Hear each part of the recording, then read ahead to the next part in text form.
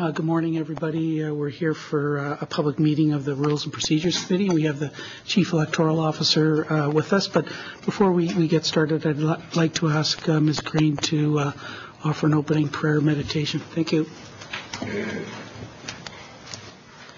We meet to serve our territory, to use our resources wisely and well, to represent all members of our communities fairly, to make decisions that promote the common good.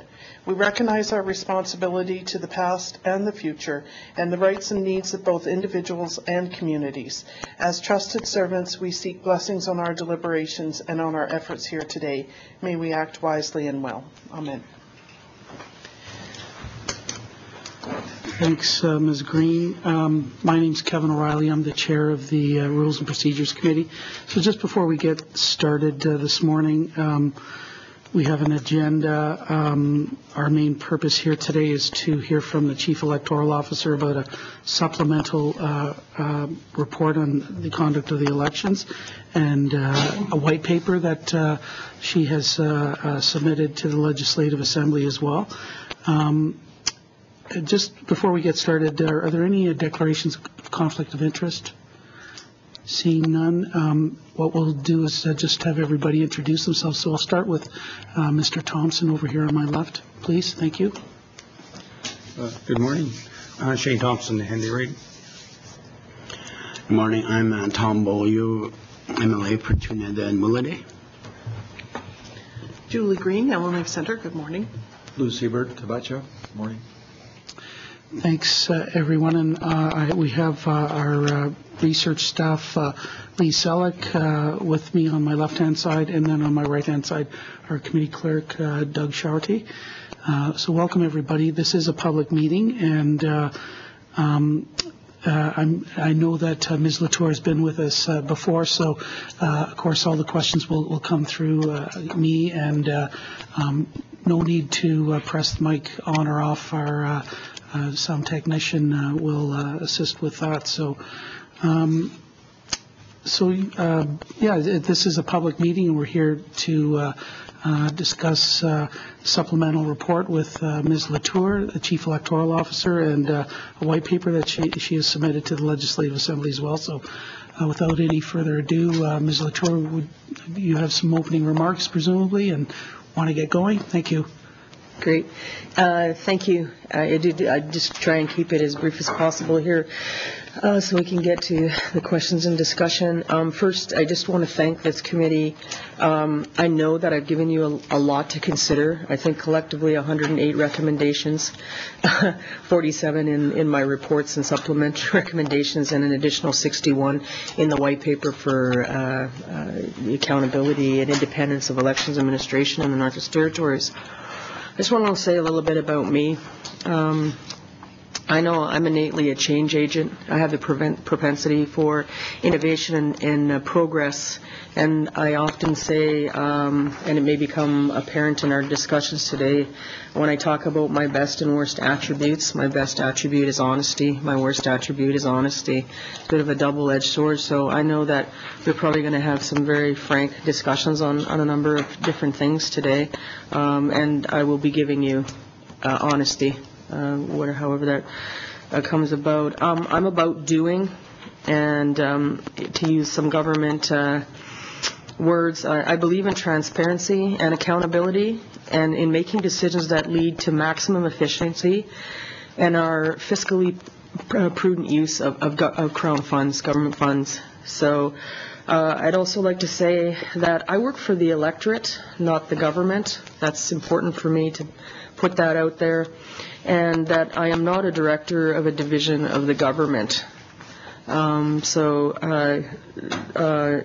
think in bringing the white paper forward, and I guess most of my opening comments will touch upon that, I just felt that it was really necessary, and I provided a briefing note. I don't know how widely circulated it was, but the last 4 CEOs since 2003 have requested a higher level of independence. And I also saw really the need for accountability. I think that's part and parcel of building a good relationship and having the communication, because we're constantly asked, what do you do in between elections? it's there's just people just don't seem to understand the nature of our business. But since 2003 and each subsequent CEO, nothing has happened. And each time an assembly dissolves, CEOs are faced with a new board of management, new committees, members, and there's no continuity of initiatives. So the CEO begins the education process all over again in an attempt to solicit, again, the support and understanding of OCEO business. I know we're just one of many fish in the pond, but I speak for myself and others. I'm sure that we'll continue to fight for that understanding and support. The white paper is intended to bring the Office of the Chief Electoral Officer up to the national standard. There's a certain level of ambiguity around my level of authority, specifically where the Board of Management authority ends and the Chief Electoral Officer's authority begins. And in the absence of guidance in many issues related to how a statutory and an assembly are to relate, this white paper proposes a framework for some of that. I find that my office is caught in a world where we need to operate with imposed government policies and practices that do not fit the operational needs or intent of the independence of the Office of the Chief Electoral Officer. This can result in what can only be described as significant government interference. And it became apparent to me that the resolution to the continued situation was to present the solution to legislators for consideration. And that's what the white paper is that framework with, the sort of the answers to the various frustrations or issues. It's not an exercise in empire building. The purpose is to ensure the freedom to make decisions and manage an agency with the unique operational needs. It's not to fix a model because there is no model. So it's really essentially an innovation in terms of developing one, in my opinion. So I'm happy to be present today to answer the questions and share some of the issues in order to facilitate the adoption of some or all the recommendations contained in this paper. Again, my long game is to gain the understanding and subsequent support of the legislators in the work that we are trying to do. It is my desire to achieve clarification on how my office should interact with the Assembly. That's it for opening comments. The four recommendations, I think, just sort of stem off my initial report I spoke to earlier. Okay, thanks very much for those opening comments. I'm just wondering whether we might start with the supplemental report, if that's agreeable to the committee. And this was, I believe, tabled in the House on June the 1st by the Speaker, and offers 4 additional recommendations to your elections report. Maybe, Ms. Latour, I could just get you to, would you mind just highlighting these for us briefly, the 4 recommendations? And of course, we're being broadcast, so here's an opportunity to send that message out to a broader audience as well. Thank you. Great. Thank you, Mr. Chairman. There's 4 recommendations here. 3 are fairly significant, I think, and the 4th one is a housekeeping kind of an issue that I really should have probably made the 44th recommendation in my initial CEO report. But since I had to bring these 3 forward, I thought I would just tack it on to the end. The 44th recommendation is with respect to the requirement for a financial institution. Without question, this is one of the most significant barriers to candidates and their official agents in submitting their candidate financial reports. And part of the problem, as I break down here, is that of the communities, you can see in the comparative analysis that 11 of the 33 communities have neither a chartered bank or an institution that I can approve to run their funds through. When you look at the entire picture of how we our election process here, one has to wonder if it's necessary, and we're very unclear of the rationale as to why a bank is required in the process. The banks actually also have their own policies and things of that nature that candidates and my office become subject to. They're not really something that we can expect. They're different every time. But when candidates take their slip from their nomination papers that bears the returning officer's signature and declares them an official agent in a general election, and the bank sends them away saying that's not good enough, and that they could make it at home, was one comment on a photocopier, then we have a bit of an issue, and it's just really difficult for some candidates in the outlying communities to have their official agents set up a bank account without attending the bank. So right off the top, there's a significant barrier there, and some candidates and official agents just choose to ignore that portion of their obligation under the Act and carry on. They're in the writ period. So when it comes time for them to complete their candidate financial report, there's an absence of that paperwork. And we're having to make exceptions. I mean, we do have the understanding. So it just became plain to us have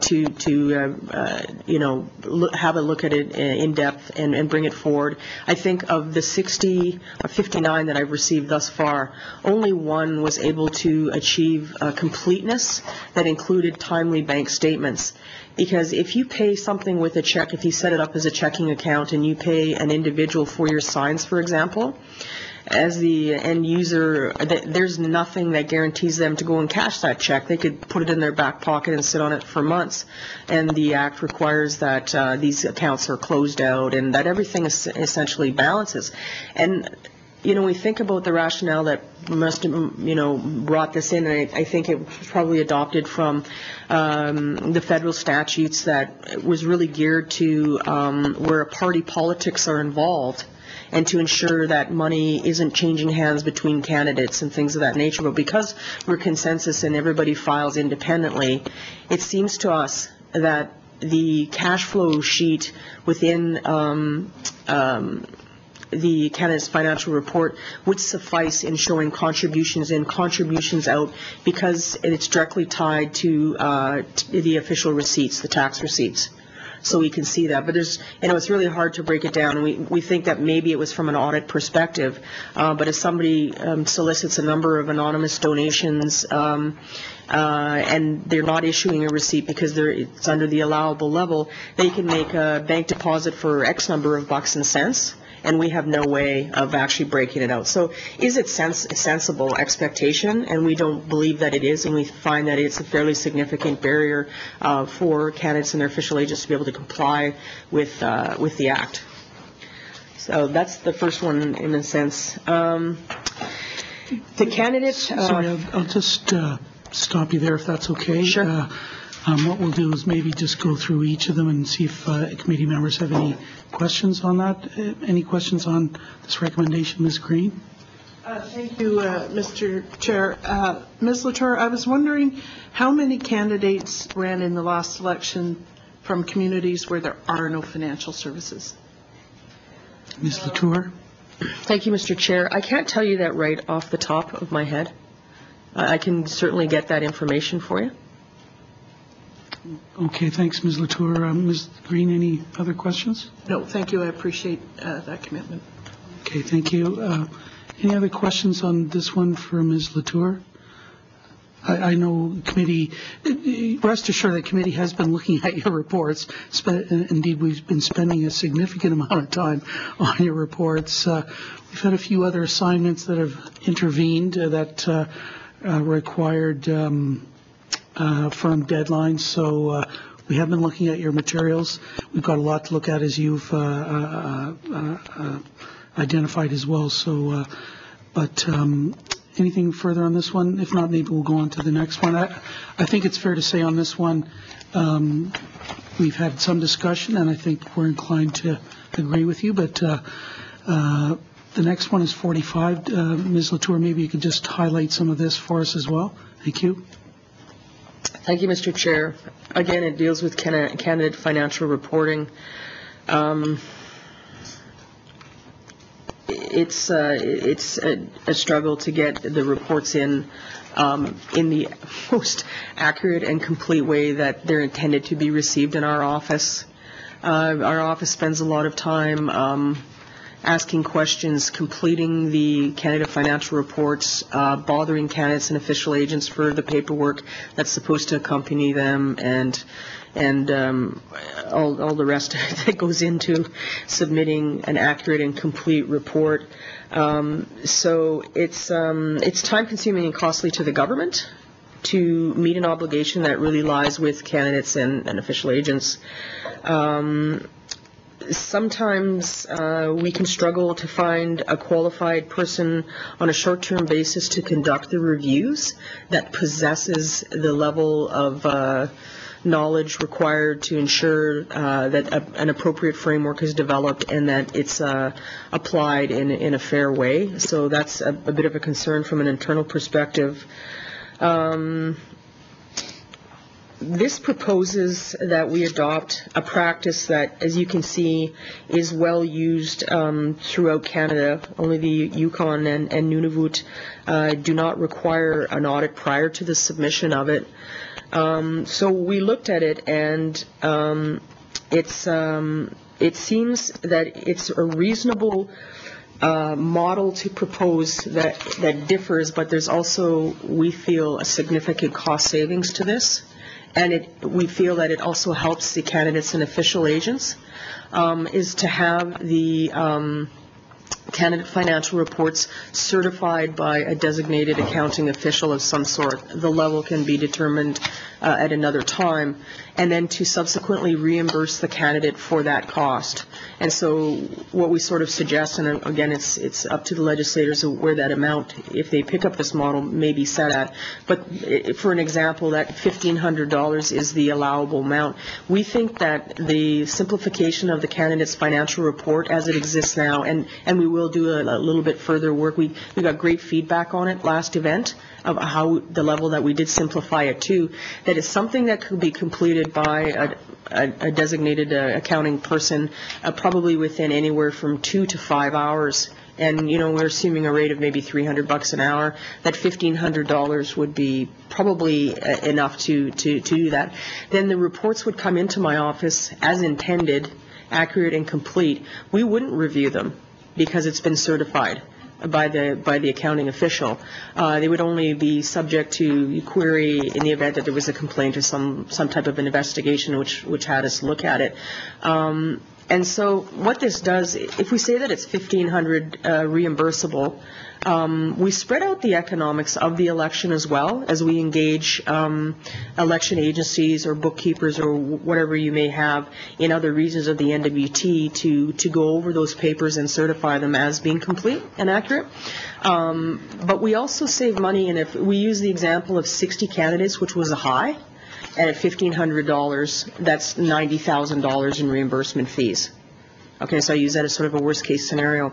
I can tell you that what we spent to have a casual employee in the office of the Chief Electoral Officer, primarily to conduct this, exceeded $150,000. So there's a savings there. So we know that by outsourcing it, per se, that there is a level of professionalism that's engaged, that the reports come in accurate and complete on a deadline that actually conforms with the Act, right? And we save money. So it's a practice that's used in other jurisdictions, as the comparative analysis shows you, and we just think that it's something that was worthwhile putting forward for your consideration.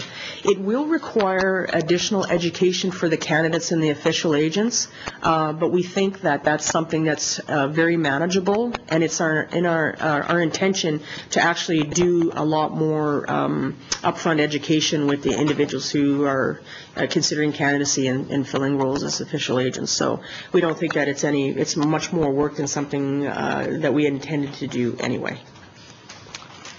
Okay, thanks for that, Ms. Latour. I know that Mr. Thompson, you indicated you would like to ask some questions of Ms. Green, so let's start with Mr. Thompson. Thank you. Thank you.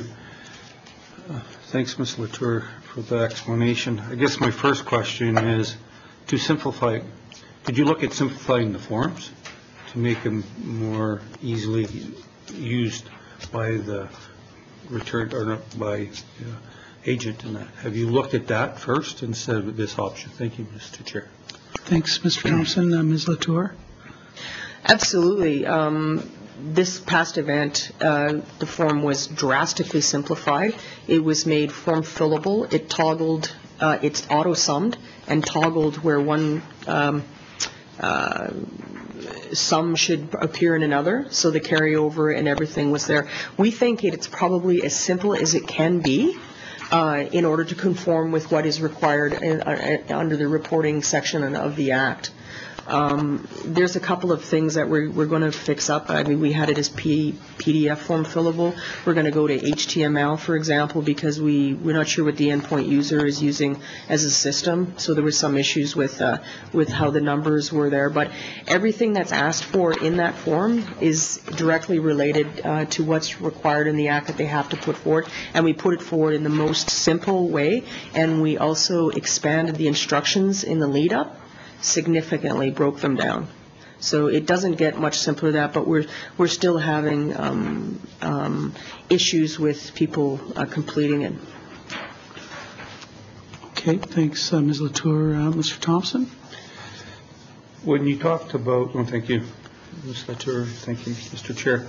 So when we're talking about cost savings, and when I heard $1,500 per, that would be the cost, and so you're saving about $60,000. My biggest challenge is the fact that how many chartered accountants are out there? Have you looked at that, and have you looked at where these chartered accountants are? Because my experience and my time dealing with chartered accountants, we're looking at the major centers, Hay River, Fort Smith, and Nuvik, and nothing in Fort Smith. Sorry. So anyway, so what I'm saying is that, you know, major centers, I'm looking at my community, there's no chartered accountants. There's none on that list. So have you guys looked at that as a barrier? Because to me, this is going to put a barrier up for outside the larger centers. Thank you, Mr. Chair. Thanks, Mr. Thompson. Ms. Latour? Well, again, it's open to say what level of certification that accounting professionals should have. I mean, I'm fairly well aware of a lot of bookkeeping services in the outside communities, and that may be the level that we set it at. And bookkeepers generally come with some level of certification, so that's something that, you know, that can be determined here as to, you know, how it should. What level and how it should, you know, come into us. It's I don't think that difficult either for official agents to put the form and the supporting documentation into an envelope and mail them to the bigger centers for completion either. I don't think that the postage in that is that much of a cost barrier if they have the discussion. So I think that there's still ways to facilitate it. Can I say that there's an accountant in every, or a bookkeeper in every community? No. I have more questions. Just put me on the list. Thank you, Mr. Chair. Okay, thanks, Ms. Latour, and thanks, Mr. Thompson. So I'll put you back on the list. I've got Ms. Green next. Thank you, Mr. Chair. Mr. Chair, the language in the supplementary recommendation talks about audit and a person registered as in good standing with the Certified General Accountants Association. So are you proposing an audit or you're not proposing an audit? I'm a bit unclear after hearing your remarks to Mr. Thompson. Thank you. Thanks, Ms. Green. Ms. Latour? We're not, essentially, audit might not be the appropriate word. I think that, you know, comes from language used interjurisdictionally. It's really about bringing the reports to completion and an individual certifying that it's accurate and it's complete. So it may be, audit may be, I mean, it may be the wrong word. Okay, thanks, Ms. Latour. Ms. Green? Thank you, Mr. Chair. It's a key distinction because going on to another segment of your recommendation, you're saying that that the candidates would be reimbursed for up to $1,000. When I read this recommendation, I asked a couple of people who are knowledgeable about fees about the cost of having an audit, because that's what this says, of my financial statements for the election, and they suggested it would be in the $5,000 to $10,000 range. And so that would leave me having to budget a third of my, at least a third of my total budget for auditing the statement at the end. Is that reasonable? Thank you. Thanks, Ms. Green. And I guess further, I note from your report that the audit fees are not your recommendation is that the audit fees not be an allowable expense in terms of fundraising and so on during elections. But please go ahead and if you can help with that. Thank you. I think audit, is probably not an appropriate term. Like I said, it's really about having somebody with the knowledge, ensuring that the report is complete, it obtains the zero balance, and that all the supporting documentation is there. So I think, that individual that does that will have to look through it and make sure that everything is there. So from that perspective, it is a bit of an audit. It's not an audit in the sense of a full-blown audit. Maybe, like I said, maybe that's not the correct language, but the individual that's, would sign it off as being certified true and correct would undertake somewhat of a review, maybe that's a more appropriate word, and ensure that everything is presented in the candidate's financial report as it should be. Thanks, Ms. Latour. Ms. Green, anything further on this, or can I? I want to go back to the cost. How did you arrive at a reimbursable amount of $1,000? Thank you. Thanks, Ms. Green. Ms. Latour? Well, as I've said, it's something that we just used as a preliminary figure. And I think I explained the math is looking at the candidate's financial report.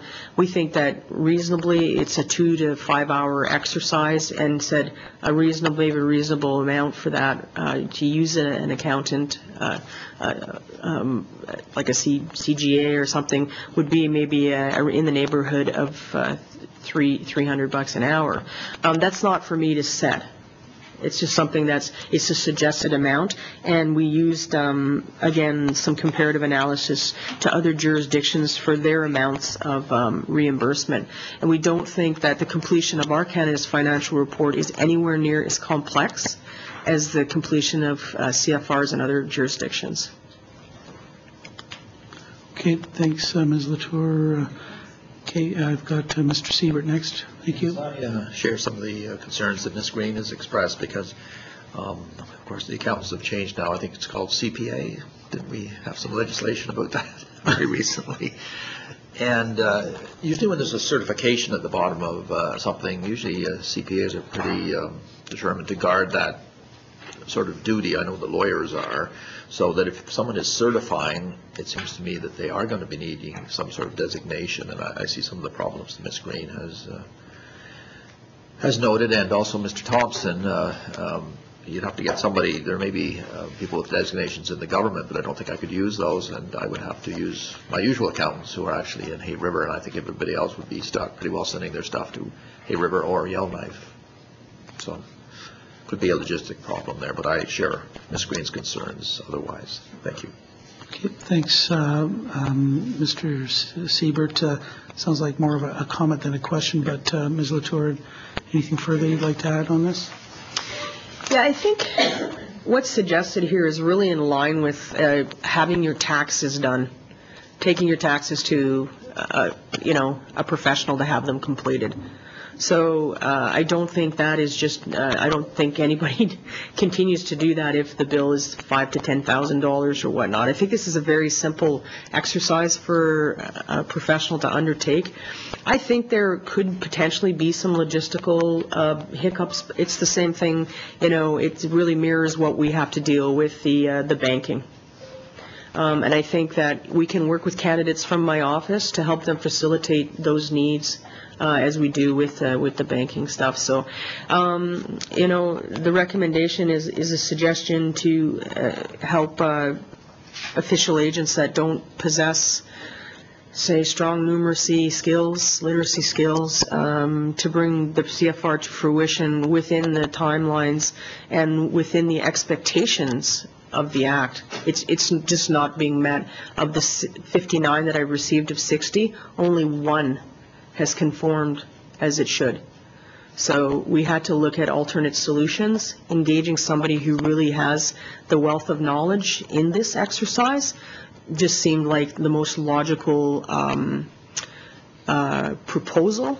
Other than that, they're going to still come in half complete, incorrect, and the burden is going to be on our office to bring them to completion, and that's substantial and a costly effort. Okay, thanks, Ms. Latour. Got Mr. Thompson again on my list. Thanks. Thank you, Mr. Chair. I guess my next one, when I'm looking at this, as we're putting a barrier for people that don't do a lot of fundraising, this is going to have to come out of pocket. So did you look at this as when you made this decision, this recommendation, did you take that into account that this money's coming out of people's personal pockets? And elections are costly enough as it is, and they've already made a commitment to run, so that they're not going to fundraise a whole bunch more, a lot of money out there. So did you look at this as a barrier that people are going to have to incur through this process? Thank you, Mr. Chair. Thanks, Mr. Thompson. Yeah, just to be clear, Ms. Latour's recommendation is that you can't use funds raised during the campaign to cover off the audit cost. That would have to be, I guess, presumably a personal expense for a candidate. But Ms. Latour, do you want to respond? Thanks. Yeah, with all due respect, I think there's some significant confusion here to what I'm proposing. What I'm proposing is that there's a reimbursement of those funds. That means that my office pays that accountant for the completion of the records. And the savings is that the reimbursement amounts collectively will be less than me hiring a casual individual that doesn't have the skill level that an accountant has. So it's not out of anybody's pocket. It's a cost I'm going to bear. So you could, in effect, bring me your report and an invoice. And even if the invoice is, let's say, we work with the $1,500, if the invoice is $2,000, and you didn't communicate to the your person that you need to that's the level, then I will still pay $1,500 of that $2,000. If it comes in at $900, we pay the invoice totally, and there's a cost savings to the government, and there's a certainty for the official agent in knowing that the paperwork is completed to an acceptable complete level. Like, essentially, it's done for them. We don't have to chase them around for stuff. And that they're in compliance with the Act. So there's no cost to the candidate. This is a supporting recommendation. It provides them with professional level to help them complete the CFR at our expense. And it's still, in the long run, from the government, saves us money and time. Okay, thanks, Ms. Latour. I think one of the concerns here is that there's some concern from committee members that the audit cost may actually exceed $1,000, and if it does, a candidate may have to assume those costs themselves. But in any event, Mr. Thompson, did you have any further questions? Yeah. So I guess just to build up on her answer there. So we make a recommendation. It's $1,500. It comes in at $3,000. That money still comes out of the person's pocket, $1,500. Am I correct in understanding the scenario that we're talking about here? Thank you, Mr. Chair. Thanks, Mr. Thompson. Ms. Latour? Yeah, that would be correct. The other thing that can be done is what Nunavut does. Nunavut has this practice, but Nunavut goes ahead and contracts a single accounting firm, and all the CFRs are run through that firm. I mean, but that's just equivalent to having a casual person as well, too. You get the professional. But I believe that that's going to come in to be more expensive. Now, we haven't done the micro research on presenting the candidate's financial report to an accountant per se and said, here's a bunch of mock whatever, tell us what it's going to cost to put us together. But we think that it's going to be in the neighborhood of completing your tax return. And if you're telling me that the completion of a tax return is around $3,000, I would suggest that you need another accountant. I think that it's a very straightforward form. It's very simplistic.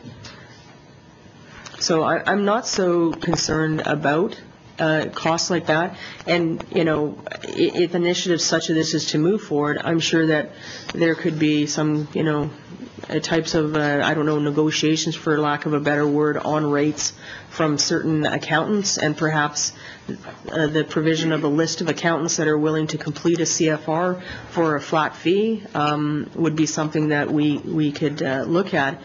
But I'm also suggesting in this recommendation for those people that get zero contributions and have zero, that we look at another means, a declaration saying, for the last 2 points here, that acclaimed or non-elected candidates who receive and spend very little, completing the fully audited, we use the word audited here, candidate's financial report, seems like an unnecessary exercise. So, you know, and I provide some stats over the last 3 electoral events. 32% of candidates have spent less than $3,000. 11% of them have spent less than $1,000. So would it not make more sense to have a declaration saying any pre-election or election expenses incurred have been paid in full, and I made less than $1,000, and have them sign that stat and forego a full-blown exercise in completing the CFR? It doesn't make a lot of sense for us. So, you know, that's something that's tied into this recommendation, and something that I think is, because we have a consensus government and we experience acclamations, is it something that just is better suited? You know, because we had individuals that were claimed and had no idea that they had an obligation to submit anything. So. Okay, thanks, Ms. Latour. Mr. Thompson? I have another couple more, but Ms. Green can go ahead. Okay, thanks. We'll go to Ms. Green. Thank you, Mr. Chair. You mentioned that only 1 out of 59 conform to the standards you'd set. What is your analysis of the problem there, other than the fact that people are not completing the form? Why is it only 1 out of 59? And is that typical with other electoral events? Thank you. Thanks, Ms. Green. Ms. Latour? Thank you, Mr. Chair. I can tell you with the greatest confidence that they're all related to banks having complete and accurate bank records. It's impossible as it is right now. And even the one that came in and the math was correct in the whole thing in the review, that individual still had, his official agent came to us and said, I still can't get stuff for the bank. I'm going out of town. It could come in, and, you know, and negotiated that with us. And it did come in within the 60 days. But again, he right after the event, he got right to it. He had everything in order, but he still, you know, was tied to them. And then the rest of them, yeah, it's just missing supporting documentations, but probably I'm going to say 90-95% of it is bank records. Okay, thanks, Ms. Green. Anything further on that? So if we adopted recommendation 44, which takes the financial institution requirement out, is there a need then to do this costly exercise in reviews, audits, whatever they are going to be at the end of the day? Thank you. Thanks, Ms. Green. Ms. Latour? It would certainly lessen the need for 45. And further to that, I think if you adopted 44 and 45, even if you change them to be a better fit, we wouldn't be talking about 46, which is another ball of wax.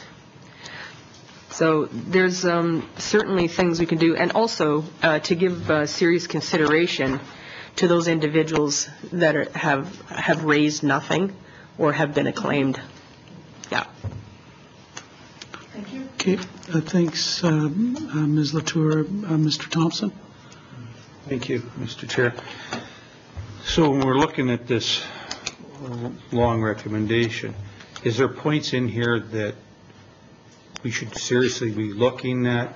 That if, say if I'm going to say I don't support this recommendation because of X and Y, but there's A, B, C here, is there points in here that we should be looking at that would shrink this recommendation to help you through the process? Thank you, Mr. Chair.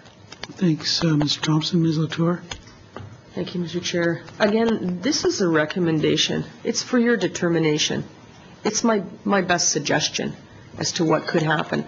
I don't think it's necessarily even complete. It's what we could think of that made the most sense, and putting it to you as for consideration. I mean, there may be parts you say no, but I like that, but it needs to be changed to meet this or whatever. And again, that's at your discretion. So I've just put forward what I think is the best solution from my perspective, and let it be what it is after you've had your discussions.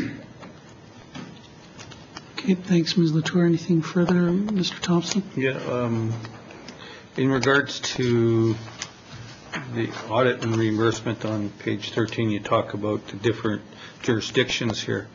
How many of these actually are party? That this is parties easily, they can easily do this, because I'm looking at the consensus. The only one that's a party is for the territories is the Yukon, and they don't do it. None of it. This actually hires a contractor that does it, from my understanding, what you said.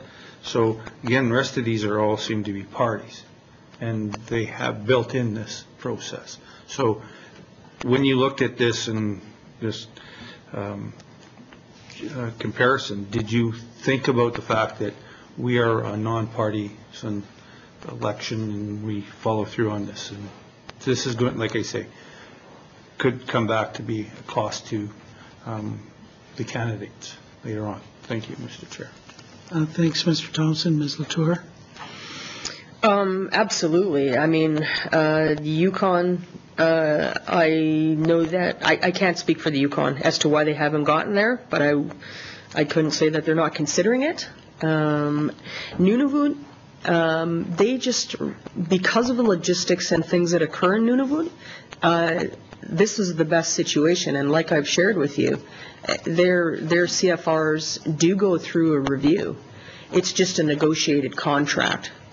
Instead of we hire a casual individual, instead of the CEO he hiring a casual CGA person per se, they just run it through, and it all comes to his office as complete and correct.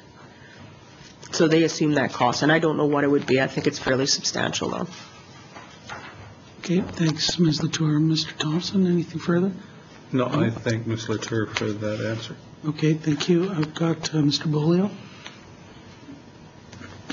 Thank you, Mr. Chair. Mr. Chair, I just wanted to ask the CEO on the fourth section of the recommendation. It talks about reimbursable expenses and then paid directly. Indicates both in that paragraph. I just wanted to know which one it is. If it's reimbursable, I'm assuming that means that the candidate would pay cash to the accountant and then bring the receipt and then this office reimburse, or is it paid directly by the office? Thank you. Okay, thank you, Mr. Bolio. Ms. Latour?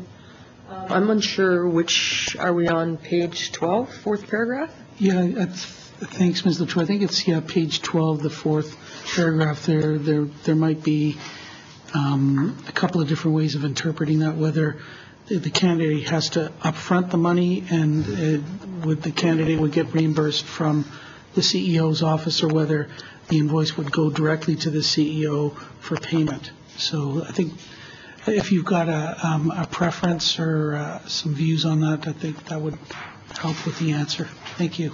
So as this is written, it suggests to include the auditor, for lack of a better words, invoice for less than or equal to the maximum set reimbursable amount of $1,000 we use here, for example.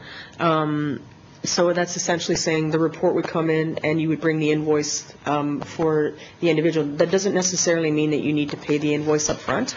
That's the invoice, and we will accept the report and pay the individual directly from our office.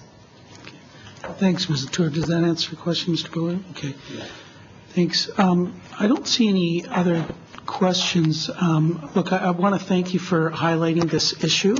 I think we have some different views maybe on what the ultimate solution may be, but look, I think you've highlighted a couple of very interesting issues for us about how to get this work done properly, on time, and the fact that some candidates really don't incur a lot of expenses, or those that are acclaimed, maybe there's a different way to handle those to remove some of the burden from them. So, and we've also heard you say that you're going to be looking at revising the forms and providing some additional direction to official agents. I know from personal experience, if we could get those forms in a way that's actually savable, so that you don't have to enter all the data, go off somewhere, and then you lose it all, that would be, I think, a great assistance. But in any event, I want to thank you for raising this issue. You've proposed some solutions. We've got some experience from other jurisdictions to look at. We may want to go off and do a little bit more work ourselves on this, but I want to thank you for bringing this forward. Any closing comments on this one? Or? I just want to say, with respect to the forms, that was our first go around to make it accessible and make it a digitally, responsible. But the endpoint user, we realized quite quickly, it was a bit of an issue. So we are going to make the effort to make the forms HTML. Which will help a lot for them to be able to be saved upon completion, perhaps even emailed, a bunch of different things, so that there's a lot more options for the candidate. So absolutely, but we do think that we made quite a good gain in how we simplified, and we heard back from candidates on that. So we think we're going in the right direction, and it will just continue to get better. Sure. Yeah. Okay, thank you. Appreciate that. So let's move on to recommendation 46. This is the about non-compliance penalties. Ms. Latour, do you want to make a few introductory remarks, and then we can get into some questions? Thank you. Thank you. And as I touched upon before, if there's some uptake on recommendations 44 and 45, we probably won't be dealing with 46 as much as we currently are. This, to me, I will tell you that right now I'm in the midst of trying to get a signature on a compliance agreement from the 60th candidate who did not complete a candidate financial report and did not pay his administrative monetary penalty of $250. The problem with the $250 and why this has been brought forward is, as I say, we're just not sure that it's enough of a deterrent for noncompliance. And what we are spending on chasing a $250 fine is concerning, because it's not only my time and effort, but I now have a Crown prosecutor involved. Charges have been laid. If this individual does not sign the compliance agreement, I will travel, the Crown prosecutor will travel, the finance officer will travel to the outlying community in this instance, and there's significant costs associated with that just to chase down a $250 penalty. That's what we're up against right now. So I'm just saying we need a different mechanism, because the other thing is we could just say nothing. So I'm essentially saying that the Act has no teeth. So how the Act is currently written, I'm in this position now, and it doesn't make very much sense to me. I think that we need to look at different ways of either collecting the penalty if it's to stay as it is, and that's what I have proposed in this recommendation. Okay, thank you for that. Any questions from committee? Ms. Green? Thank you. My first question is, when you get to the point of non-compliance, what is preventing people from complying? Are they missing records, or are they making a choice? Thank you. Thanks, Ms. Green. Ms. Latour? I really can't speak to that. I'm going to say yes to both, a combination of both. I really don't know what prevents them, but, it's the situation. Okay, thanks, Ms. Latour. So it's fair to say that you've come across both of those situations, but Yes. Ms. Latour, or sorry, Ms. Green, anything further? Yes. Do you think that your office could provide greater education in this area? Do you think that would make any difference? Thank you. Thanks, Ms. Green. Ms. Latour? The 250 was an amendment to the last, and so it was a change at the last event.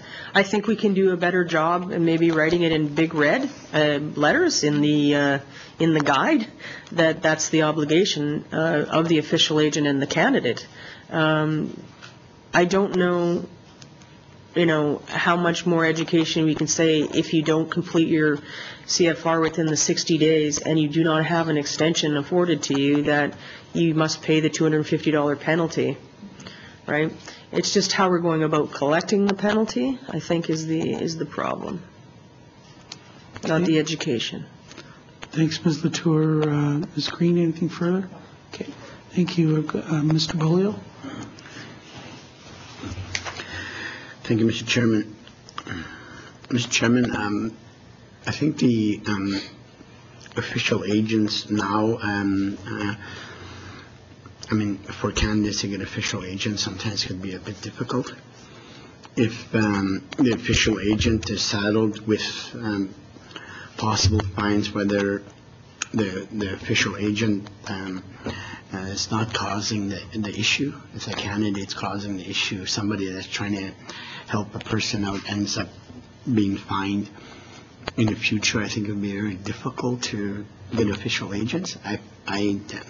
And also, I think overall the official agent almost has to be an accountant in order to comply to the rules. I think that this is a bit too punitive on for what the violation to the act is at this point. The recommendation, I think it's fine as is, or it could be a little bit higher, but it should be clearly understood. I'm not sure that we're able to educate our official agents quickly enough, get them up to speed on what their obligations are. I think that we need to have a lot more discussion on the magnitude of this recommendation. Thank you. Thanks, Mr. Bolio. So probably more comments than questions, but I'd like to give you a chance to respond, Ms. Latour. But in the case of a candidate failing to file a financial report, is the official agent and the candidate liable to the $250 fine, or is it just the official agent? Maybe we can just get that clarified. Thanks. Actually, as it's written, it's candidate only that is on the hook for the $250. The obligation, however, lies with the official agent. So, I currently have arrest warrants out for an individual, that failed to show in court. And, we're spending all this time and money, and for whatever reasons, and I am prepared to accept the compliance agreement in the discussions with the candidate and the Crown Prosecutor and the candidate's attorney without the signature, which is the full declaration in the CFR, and that's what the Act asks for. They really get charged with failing to make the declaration. But part and parcel, making the declaration is the completion of the CFR.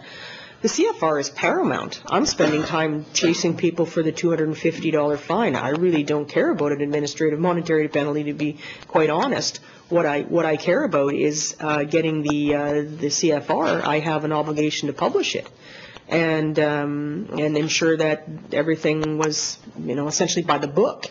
So this penalty was a new amendment, and I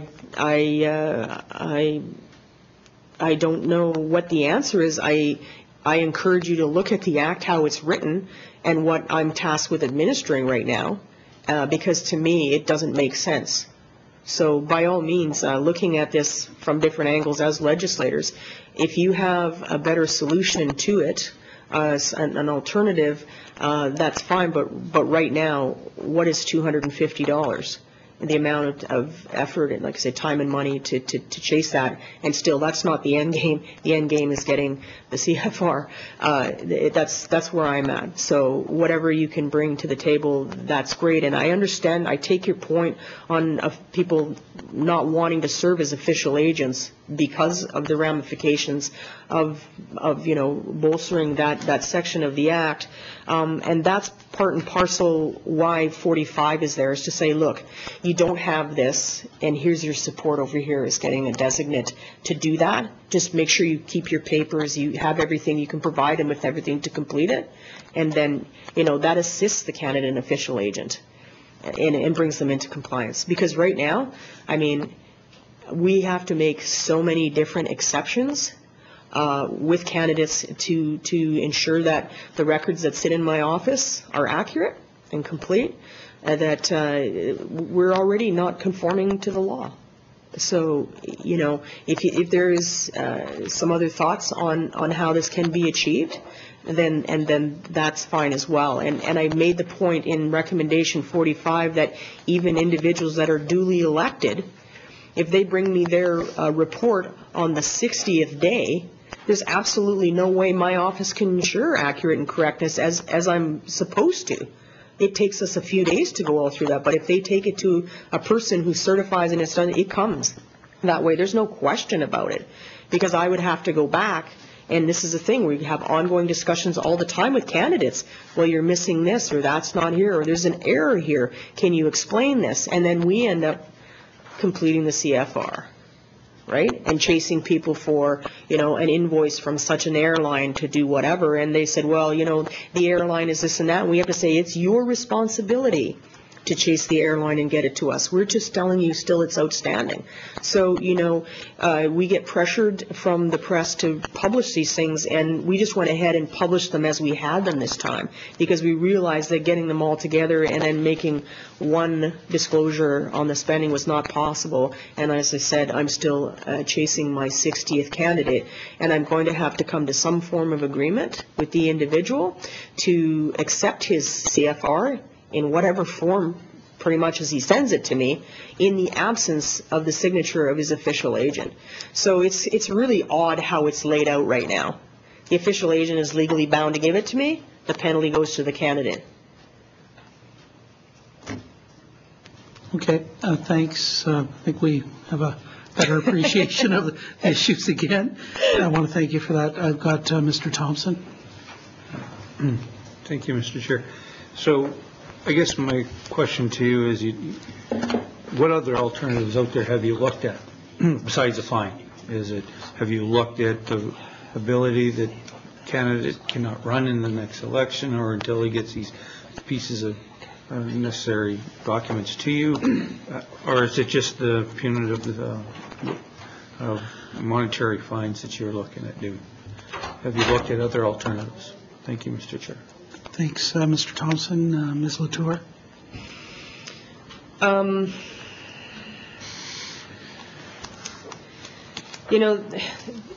administer statute, and it's written the way that it is, that the other alternative is, we can't have open-ended, uncompleted candidates report and then just say to them, you can't run in the next election, right? That would just be how would, we wouldn't be able to report on it. We wouldn't be able, it's just, that's really not an alternative. we have looked at a lot of different things, but what we find that we're doing is we're just doing the work for the individuals to bring them into compliance, and they're not really truly complying. In the event that the prosecution move forward, which is the only avenue that I am afforded, is that, a judge can give them up to $2,000 and there's other ramifications, jail time, but there's not a judge in this territory that's going to go into that. So it really came down to us looking at the costs of the efforts. And so the suggestion is that, there's some uptake in terms of the individual not being able to get a driver's license, or that I simply write an invoice and it sits on the GNWT books as bad debt and the collector goes after them. There's a lot of different ways to deal with, and I have talked about it, other alternatives in the recommendation. But it just seems that, we're just taking the burden and putting it onto the government, and I don't know if that's an ideal situation. So unless you have another solution, the only thing that we could say is that, well, 250 isn't enough of a deterrent. If we up that and it becomes more serious and we educate to that end, that we would get compliance. Also, if, like I said, if we had uptake on 44 and 45, we probably wouldn't have to deal with 46 very often.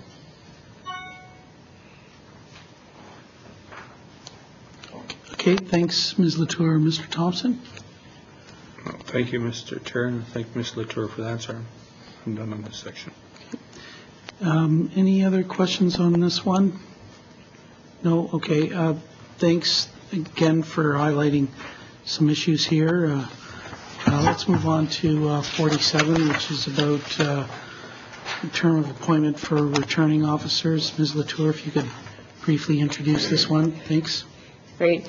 Thank you. As I said earlier, this is something I probably should have included in my initial CEO report. It got missed, and I'm, of course, in the, having had terms expire, I'm into the recruitment mode. The way that our office works, I look at every election officer, especially the senior ones, as an investment, and I want to keep them. I just don't understand, sort of the bureaucratic process of them expiring every 4 years. As long as I have the ability to rescind their appointment for whatever reason, or if they choose to leave or they expire, that we would fill it. But we try and retain as many returning officers as we can and build on their knowledge. So this just seems like a unnecessary process that could just be better served with a lifetime appointment and one interaction and being gazetted, because that's a continual thing. There's a series of forms, the gazetting, and then all the rest of it. Is it really, again, is it necessary? Is the point? Because the good ones, we're going to hang on to them with all our might. Okay, thanks, Ms. Latour. Any questions from committee? I've got one. So maybe you can just help me better understand this. So when a returning officer is appointed for the first time, presumably they have some sort of a form that they fill out with you. You have to go as the CEO to folks that handle the gazetting, and then the name is gazetted in there, and it's basically for a 4-year term in the Gazette listing. And I see you shaking your head. That's good. So the problem seems to be around the gazetting rather than the term of the appointment. Is that a correct way to characterize this? And I guess I wonder whether there might be some provision in the Act to have an initial gazetting for the first time an officer is appointed, but then that you would have the authority to reappoint them just through a letter or a form that could be posted to your website or something. Might that be another alternative for handling this? And that might necessitate some changes to the Act, the way that it reads now. But would that be another way to handle this? Thanks. Thank you. I think you're essentially saying what we're doing right now. And what I'm saying is that if we appoint somebody, they're gazetted and they stay appointed. So I send them an oath, an appointment, and they take an oath, and then that comes back and write a letter, and over to justice it goes, and they get gazetted. And then in accordance with the act, it expires a year after polling day. And then we go through the same thing. So it's on the phone to find the person saying, hey, I need to resend you a form. Can you re-sign the form? They're like, we're not going anywhere. It's like, I know, but this is the way it is. Re-sign the form. We have to chase some of them for a bit of that and get them back to the form when they don't have any intention of leaving, and we have no intention of letting them go. Now, some people do move away, and then there's maybe instances where we feel that the individual should not continue for one reason or the other as a returning officer, and then I think we should have the obligation to inform that individual and rescind the appointment and go ahead with a new oath and a new appointment and a new gazetting. But it would essentially, the complement of officers would just stay as it is, with some moving in and out in certain electoral districts, as opposed to all of them being done in 4 years and then finding more, and then in between anybody who may move or expire or whatever leaving. So it's just a constant process. I just say we just do it when it's necessary. Okay, thanks. Not sure that helps me a lot, but so when the term for returning officer expires, and I don't, presumably they're appointed before the election, I don't know, maybe 5 or 6 months or something before. I don't know. You can help me with understand that, and then their term's going to expire before that. So you've got to track down all those individuals, anyways, to find out if they're still living here, they're still interested, they're available, in doing the work, and so on. I'm trying to understand. I understand that there's probably some front-end work that has to be done in terms of contacting the gazetting people, but is there not, you've still got to contact these people, find out if they're still here, they're available. Is there a way to change the act so that you can get rid of the gazetting stuff, at least if they're coming back a second time or third time or fourth time? Is that an option? Because you still have to go out and make sure they're still around if you want to retain them. Thanks. Yeah, thank you. Well, as the act is written, their appointment expires a year after polling day.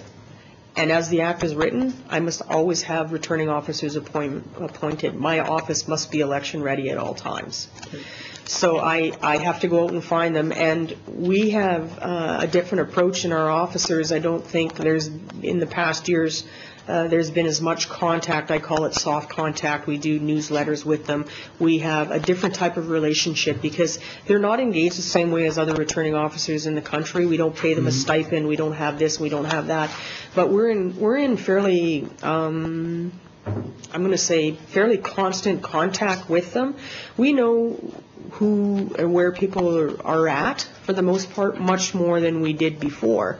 It's just that we have to go through this bureaucratic process. Like I say, it's like, okay, everybody expires at the same time. And then we got to find the 19, and then we have some that aren't continuing on, or we have vacancies. And right now we have ads in the paper and on social media in place trying to fill those vacancies. It's a very, very difficult thing to do, let me tell you.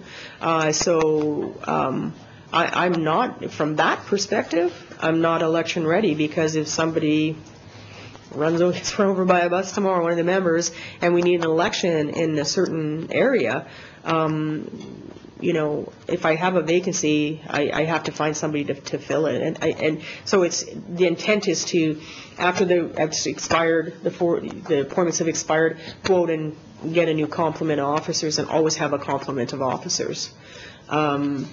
So it's just the process of us having to phone them and say, hey, and it's 3 years prior to the next event, as it's written right now. Hey, are you still in? Or they're like, yes, yeah, sure, we're still in. But 2 years down the road, when this has happened, we're like, you know what? I've decided I'm moving to BC and I'm out. So I'm just saying we should just do the work when it's necessary. That we just have the standing that it's an appointment, and we just it doesn't need to be renewed unless there's cause. Okay, thanks. Any other questions from committee members? No? Okay. So I'm just conscious of the time here. I know that we'd like to move on to your some specific areas of your white paper as well, but maybe now might be a good time for a short break. And then, so we could take 5 or 10 minutes for a break, and if we could start again maybe at 10:25, and then we'll shift focus now from the supplemental report to the white paper. And there's some specific areas that the committee had written to Ms. Latour that we would like to have a bit more detailed discussion around some of the recommendations in there. So we'll take a few minutes break now, but thanks.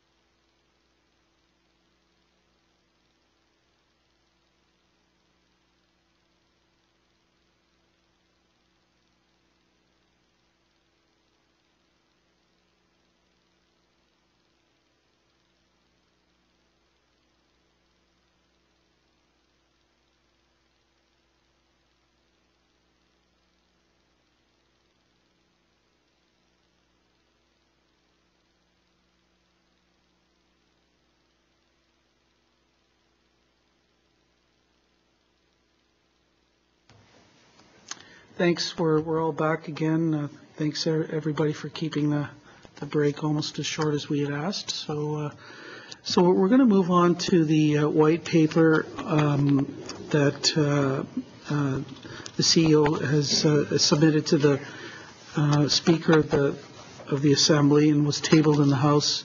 I think it was back in about March.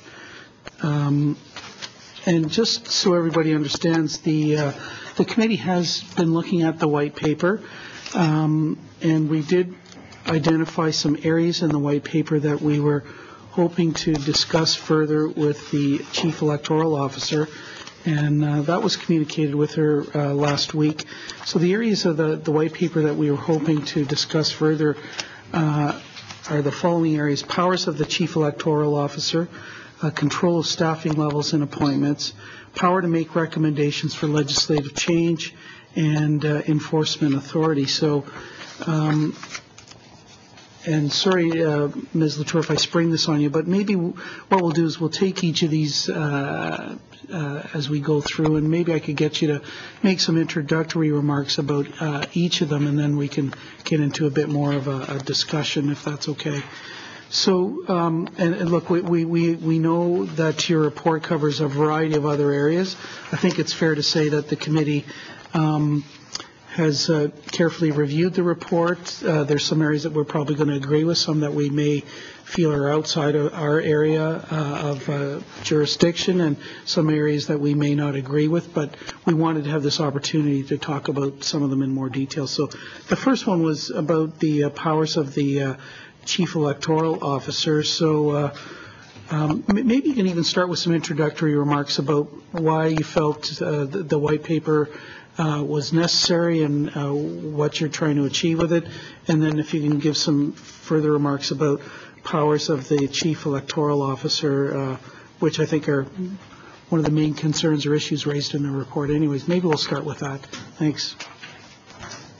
Okay, thank you. I had a look at the sections that you sort of flagged for additional questions, and I think a lot of this is just stuff that we're currently doing. There's a need for it to, I think, be formalized through amending the Act. Like I said in my opening remarks, and I don't know if everybody did receive that briefing note about the CEOs. Every CEO since David Hamilton in 2003 has said, and it becomes very quickly apparent to anybody that sits in the chair that how things are going right now is not working.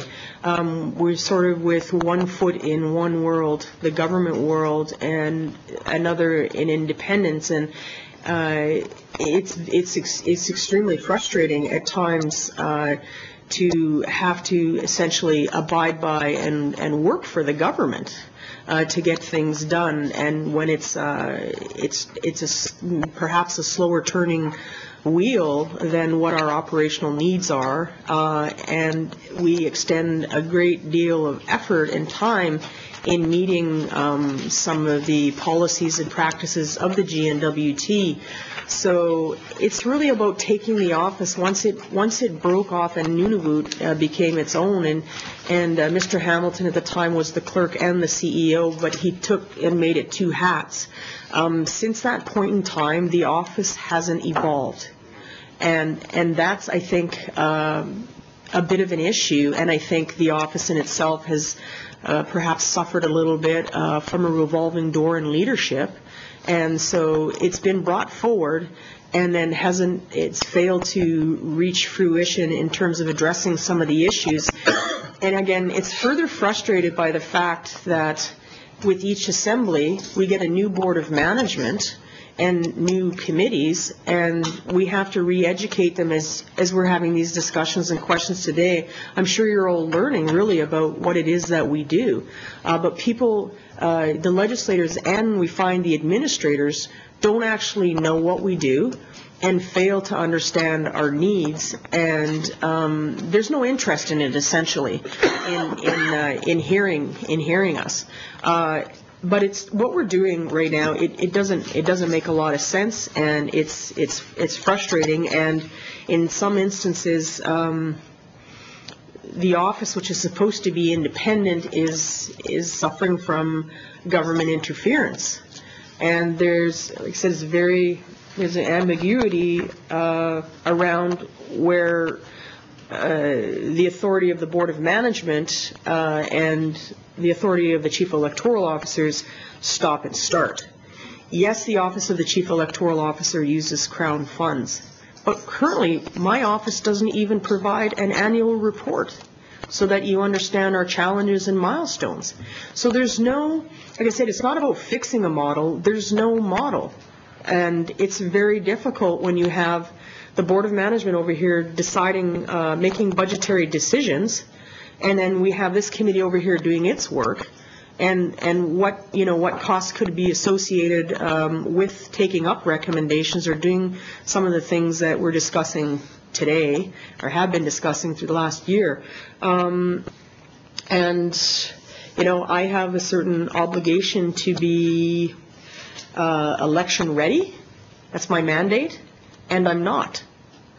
There's no mechanisms in place for me to develop a relationship to report. I report to the Assembly, you guys, through the Speaker, but I work for the electorate, and it's a voter-centric thing, that the business that we do. So everything is they're like clients. It's to their interest. And I do understand the relationship in receiving Crown funds from here, and I understand the relationship of being a statutory officer to the Legislative Assembly, but there's certain processes and procedures that are absent. So the white paper provides the framework. In realizing that this was an ongoing issue, I thought it was just best to propose resolutions to some of the things that I'm experiencing in trying to manage the affairs of my office, as opposed to saying, we got a problem, and just leaving it open-ended. So put forth the white paper, engaged one of the leading consultants in the country on this. He's not only done it for me, this white paper, but he's done it for a couple of other provinces, to put forth the best thing. And like I said, it's not an exercise in empire building. It's to try and bring my office up to the national standards from an operational, authoritative, accountable perspective, independence.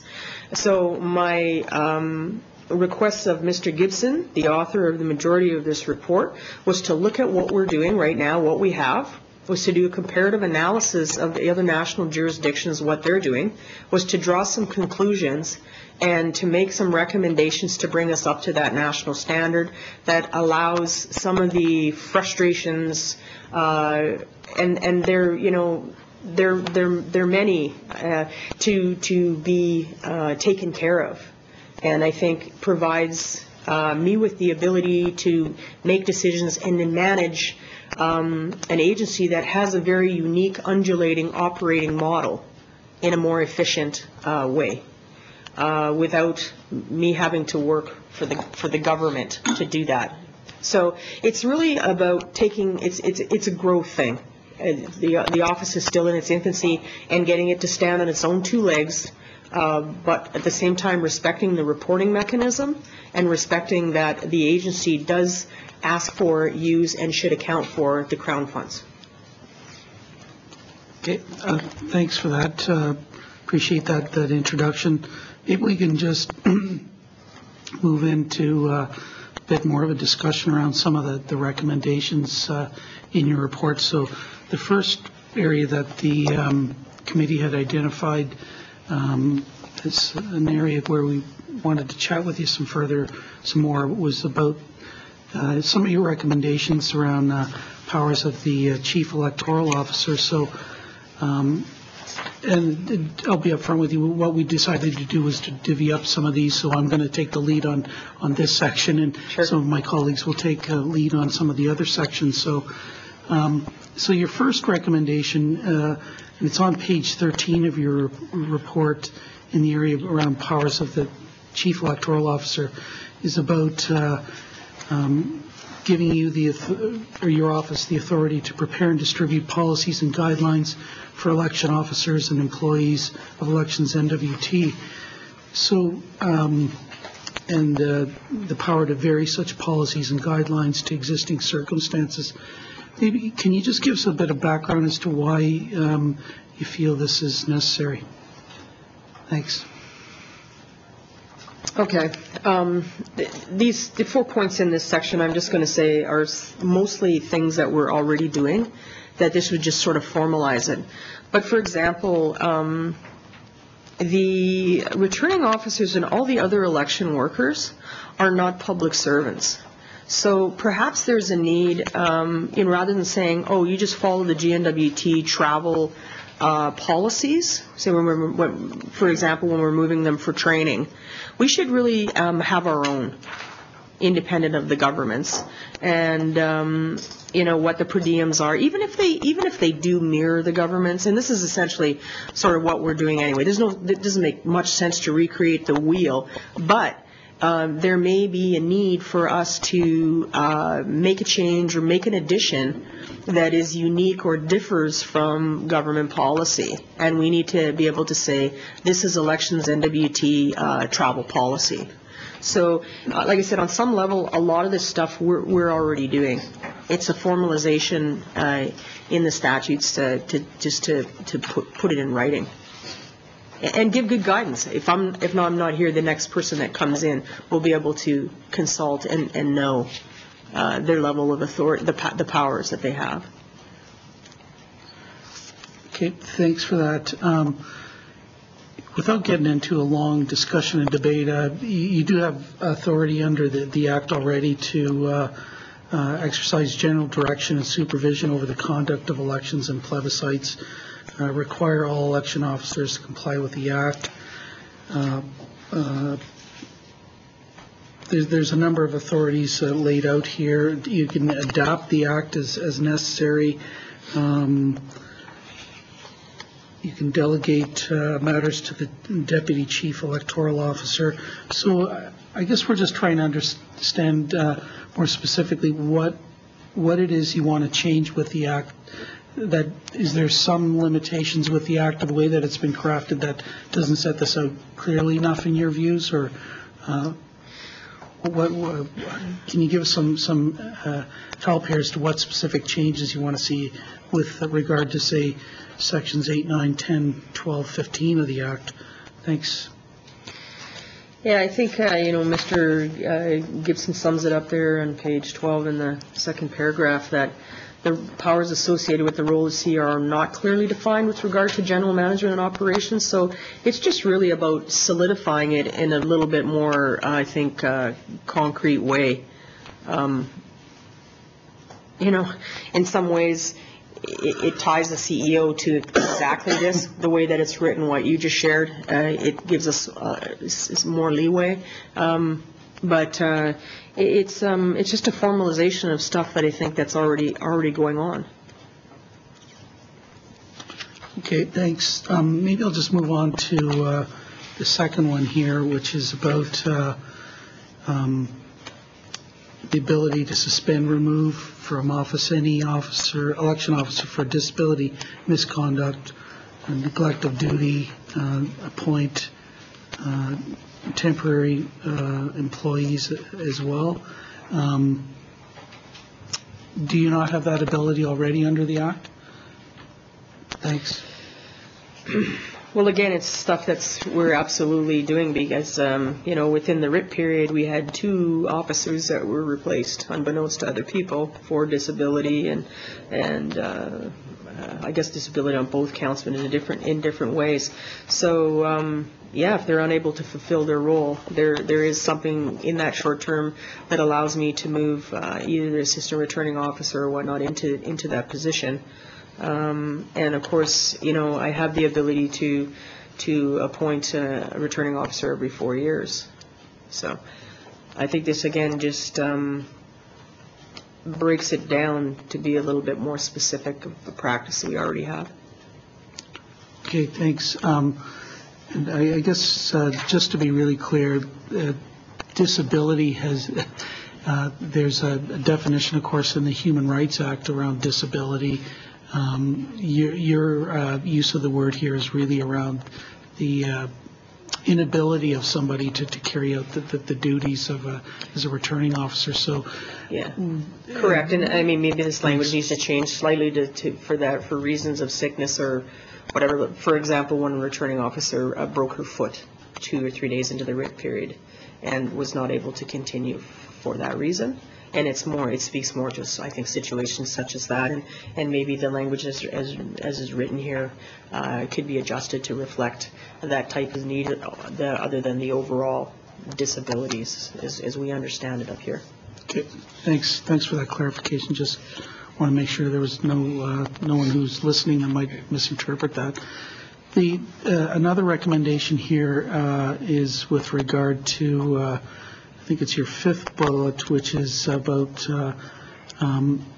using different methods for a by-election. Do you not have that discretion already under the Act, or what's this recommendation really trying to get at? Thanks. I think that's just probably more of a progressive suggestion. Some jurisdictions are using different means in by-elections. For example, Elections Canada may begin to use an online platform for some of their by-elections. I mean, it's not set in stone, but there's certainly. We just had a discussion about it yesterday, that sometimes by-elections can be tailored for a specific need. And it's just to have the flexibility, say, maybe, I don't know, if a tabulator needs to be used or something of that nature, if they want it, Not that my Act allows for that, but I think it's just a sort of a bit of a recommendation for how things may continue to evolve in the elections management world. Okay, thanks. So essentially what I see from Section 9 of the Act that, if you're the opinion that a mistake, miscalculation, emergency, or unusual or unforeseen circumstance happens, that you have the ability to change the way that the Act would work and so on.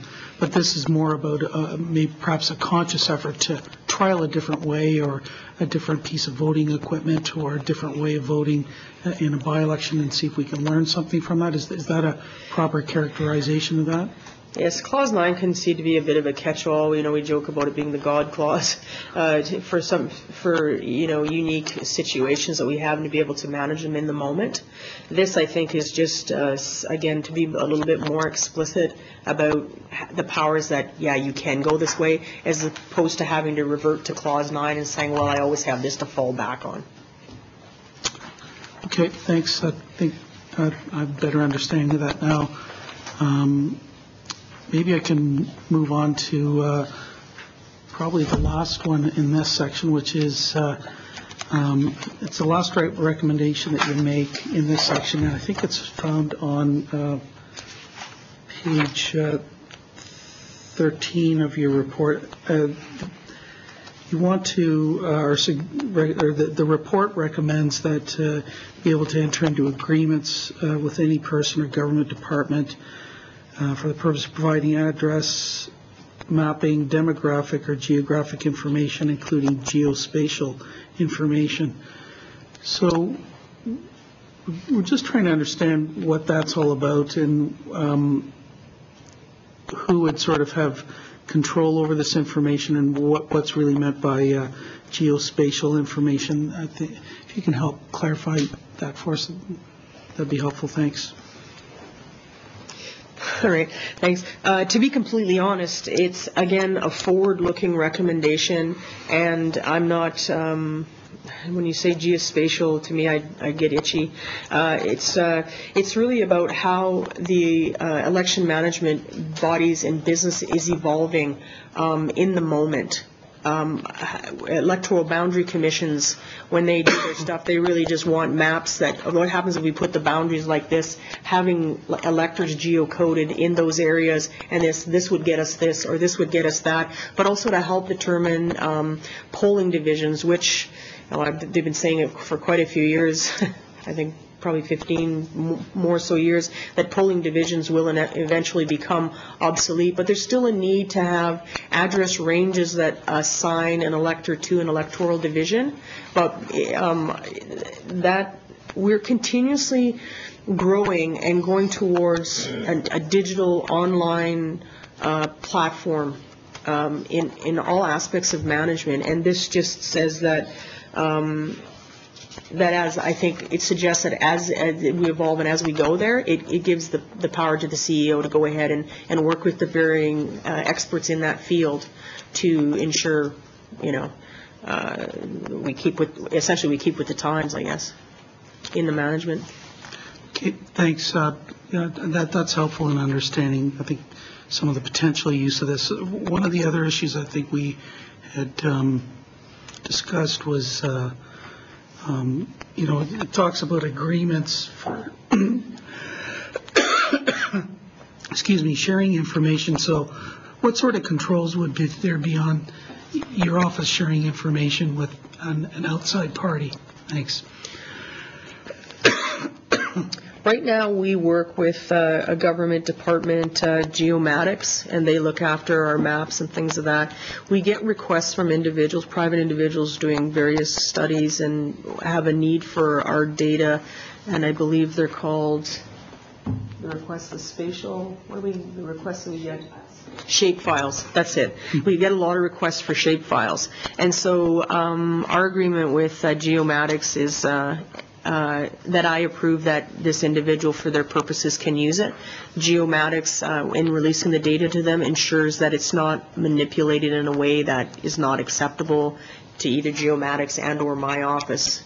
And that's something we can, during the last election we got quite a bit of an arm wrestle with CVC, who wanted to take the maps and just round lines and do a bunch of this, and Geomatics says forget it. So they're the keepers of that for us, and that's the relationship that we have there. But I know from other agencies and how it's moving out that there'll probably be eventually will be other agencies and experts engaged in advancing that technology.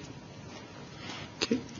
Thanks for that. That's quite helpful. I didn't have anything further on this area. I'm just looking at other members of the committee. Folks okay with that? Perhaps we'll move on to the next area, if that's okay.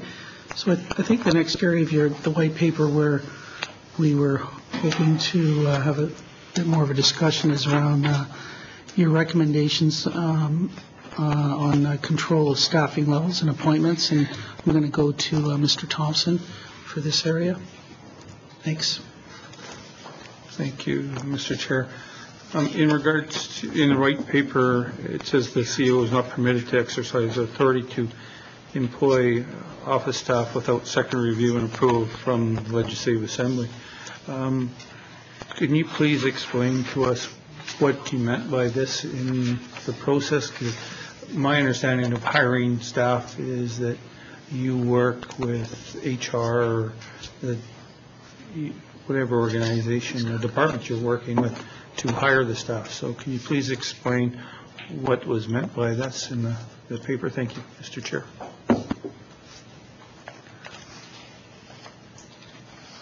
HR is one of probably the biggest frustrations of all that we have to contend with. My act says that I'm supposed to be free to hire anybody that I feel that I need to administer the act. And I don't think that that is intended to be specific to just the writ period and poll workers.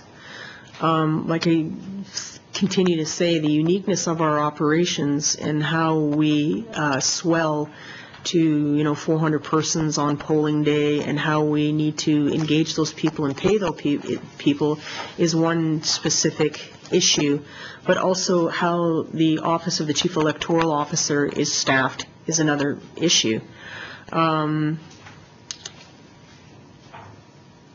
there seems to be a disconnect between what I believe my act says in being able to hire people as I need them, but I'm having to conform to government policy and procedures. So recommendation 42 in my act says that we need an organizational review, and this is part and parcel of what's happening, because right now how I am staffed does not meet my needs. I am supposed to be election ready, and I am not. I am without a deputy chief electoral officer, and that makes me not election ready. When I have to leave my office, or I choose to leave my office for personal reasons, there is nobody there to authorize payments or manage staff or do anything of that nature. That is not a decision that I made. That is a decision that was made by the Board of Management, and I have absolutely no recourse for that. And I can tell you by contract, personal contract, I am entitled to staff and have a deputy chief electoral officer. I also have individuals in my office because I have an individual there that was a shared person. The Human Rights Adjudication Panel was there, and that individual was busy continuously when we were not doing election work, was doing work for somebody else. That office split off. It's not with us, wasn't our decision. So I have an individual that has really little or nothing to do right now. My office goes into a very low operational mode. The phone doesn't ring. We have very few invoices that I need to cross the desk. But meanwhile, I have this individual there, and I'm not free to make decisions on that. I don't have a deputy. I got a beautiful amount of money for education to develop, but I was withheld the person that's in charge of that. So it's really concerning for me that I have to have all my staffing needs and wants approved by the Board of Management. So this is where my concern comes in, is what does my act say? Do I have this authority? And I find myself in a position, Mother Mea. So when I wanted to go and get an as and when contract for the financial officer, because I can't keep them on full pay with just trickling in, and I just need to engage him. If I do get a CFR, can you come in and negotiated that after hours and all the rest of that, to be told by the Department of Human Resources that I can't do it, that I need the approval of the clerk over here. My act says that I need to administer the act, and to administer the act I need to get that CFR in, and I need to get it published, right? And I understand fiscal restraint, and I'm a commerce major. I lead with my commerce degree, and in business I understand money. But if we have an individual that I'm paying salary and benefits to but has little or nothing to do, then I need to have the freedom to make those changes without being questioned or without having to ask permission of somebody else. If I need to rewrite a job description, I should be able to write a job description that fits the individual and the work that needs to be done in the office. So again, we're having to abide by policies and procedures and that are GNWT policies and procedures, and they don't fit. And it's really, it doesn't make sense in the long run, and it's costly. I know what my office's needs are. I have an individual that is my communications and research officer. We do research and all the time. We all in my office do research, but she leads the lion's share. But what are we doing in communications right now? So maybe I need to bolster her job and give her a responsibility, and we need to make these changes. And sometimes things happen in my office that means I should have to, I should be able to say, okay, you're going to be responsible for this. But the process is I must go back, rewrite the job description, go through job evaluation, have it awarded. If it's changed too much, she has to be given notice as an affected worker and has to reapply on the job that's a better fit for my operation, just for me to administer the act. And administering the act is about developing educational tools and needs. I work in a 4-year cycle. The year after an election, we do the analysis and we do reporting. And then we do the development. And then we need to, move on with planning and development. And then we need to move on to implementation. And then we're into an event year. And there's all these different needs. That individual that I'm saying that has nothing to do right now, is critical during it, but perhaps that should be a casual individual that I hire when I need it and it makes sense, as opposed to this is your PY and it's done, and this PY over here you can't have it because we're having fiscal issues and we're not going to give you the money for that. For me, that translates to government interference. That person deserves to be in that chair, be comfortable with their knowledge, and be involved in the development and the implementation along the way, because they take on significant responsibility when we roll out an event. So to essentially handcuff me means that I have to ask an individual with a set job description to do things that are outside of that job description, right? And I take on whatever, but I don't have the freedom to spread it out and do things. I need to have individuals that are cross-trained. So if somebody gets ill, whatever may happen, that there's somebody else there to pick it up in the moment. So I need this flexibility, and I'm not afforded that. And there's been instances in my interactions with the Human Resources Department that they don't make sense. And I mean, my point to the speaker last fall was, you guys pay me to manage, and at some point in time you're going to have to trust me. And we're continuously saying that these policies and procedures that we're having to work within, they don't fit us, but there's no understanding about that. And so this is part and parcel to just allow me to have that authority and the freedom to do what we need, and acknowledging that we're not a government department. I said that at the beginning. I'm not a director of a division. And when we swell to pay 350 workers, that we're not sitting there generating 3 or 4 pieces of paper and setting somebody up as a vendor and doing all this. I included the appendices of what it costs us to pay a witness, because we're still bound to having witnesses as the act is, $50. It costs us more money to cut the check than the $50, but it has to go through how many different avenues, and we in our office have to generate 4 or 5. It's amazing how many pieces of paper and the work that we have to do to set this up, as opposed to saying, you know what, maybe we should outsource this portion of it and just give a pay agent a set pay sheet. We work off a tariff of fees. We work off of flat rates. It's not as complex. You know, it doesn't involve overtime. It doesn't involve benefits. It doesn't involve all these things. They can just say, okay, John Bob gets $50, this guy $50, and they just cut checks or make direct deposits in the moment, right? But government policy has us doing this and doing this and doing this, and we spend most of our time working to just operate as opposed to just operating in a sensible way.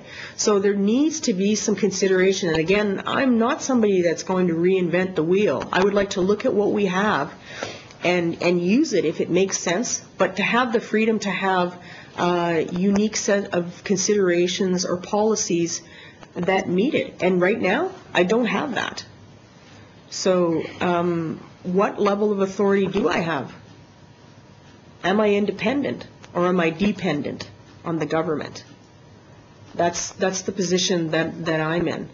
And like I said, I understand the relationship, and I know that I use Crown funds, but I think that once I make a presentation to the Board of Management and I say this is what I would like to use the money for, and then I provide you with an accounting every year through an annual report, like here's what happened, here's our challenges, here's our milestones, that should be sufficient. If they think that there's anything inappropriate going on, then I would suggest that I should be audited. But if I need to travel to an event, or I'm paying a bill, I have to ask for permission to travel. I pay my bills and I authorize them here, and they come for a second approval there. Does that make sense? Is it necessary? Can we not negotiate something that's a little bit more simple and have some of that work done in our office? These are the discussions that I would like to have that don't happen. But when it comes to the human resources, there's 2 pools. There's things that are going on with the Office of the Chief Electoral Officer, and things going on with how we need to manage our workers and be smarter in that. When we are talking about accountability and transparency, I want to ensure that exists, right? So we just, doing things the way that we've always done them isn't necessarily something that we should, continue to embrace. I think we should look to new, more sensible ways. And you know what? In the end, it's my neck. We joke, my colleagues and I joke, chief electoral officers, we're like a hockey team. We're the coach. We can be gone at any time, right? So I accept the responsibility in making good business decisions and knowing what our needs are. I just need the understanding and being able to, if we need to step outside of something, to step outside of it, not being saying, oh, this is how we do it. This is, and essentially becoming another government department because we're tied to the Legislative Assembly. So again, it's about growing the office, getting out of this dependency to the independence. Okay, thanks for that. Mr. Thompson? Thank you, Mr. Chair. Ms. Latour, thank you for the answer. I guess I'm trying to understand is that, you're talking about developing something for election NWT, but presently we have an HR job evaluation process. We have affirmative action. Are you looking at circumventing this and just coming up with your own?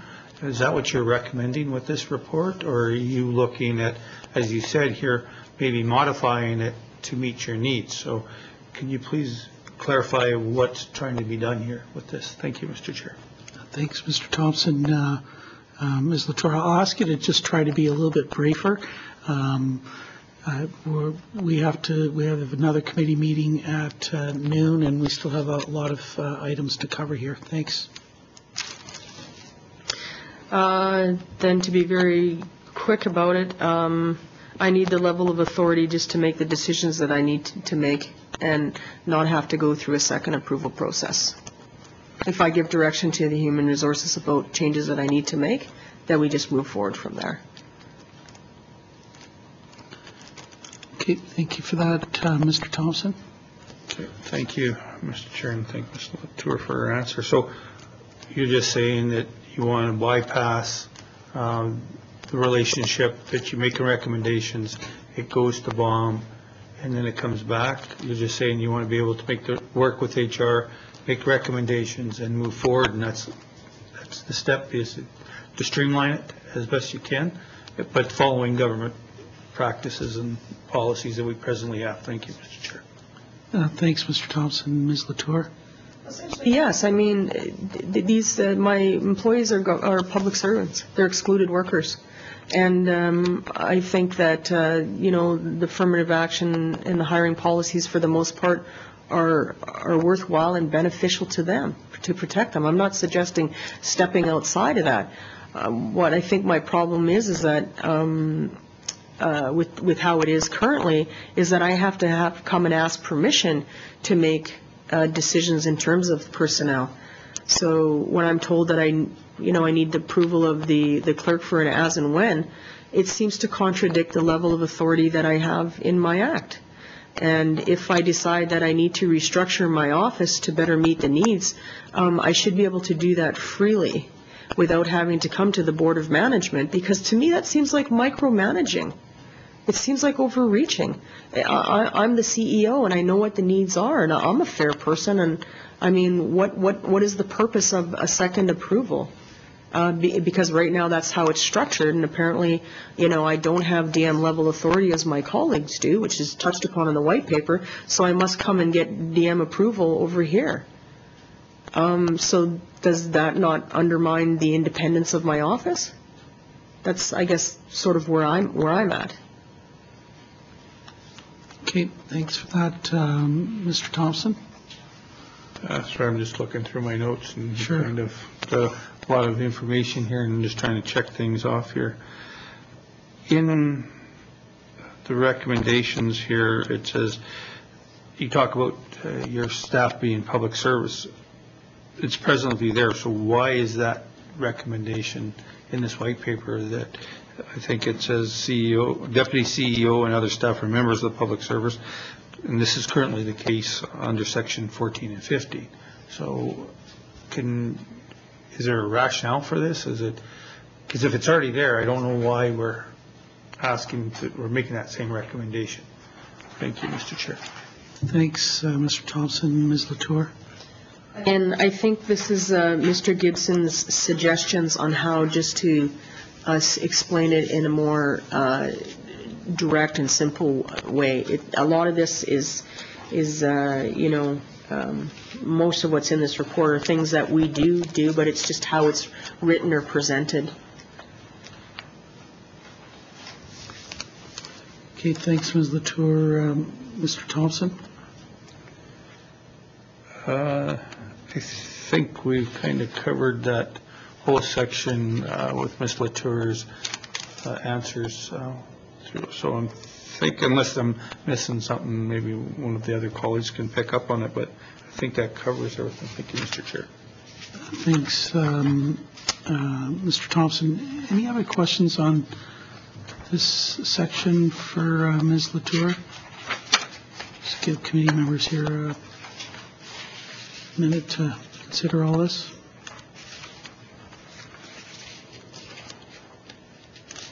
No? Okay, so let's move on to the next area of the white paper where we wanted to chat with Ms. Latour. I think, Mr. Thompson, you're up for this one as well, but it's power to make recommendations to the Legislative Assembly. So, Mr. Thompson, do you want to go ahead with that one? Okay. Thanks. Thank you, Mr. Chair. I believe it's recommendation number 3. It says CEO shall submit all reports required directly into the Legislative Assembly through the Speaker. This is the current practice. So what is the rationale for this in the white paper? Is it just to simplify things? Is that why that recommendation is there, or is it because right now that's the present practice? You submit the white paper to the Speaker, he tables it, and then it comes to committee or to the appropriate committee. So is just simplifying it, or is there a reason for this being in there as it is? Thank you, Mr. Chair. Thanks, Mr. Thompson. Ms. Latour?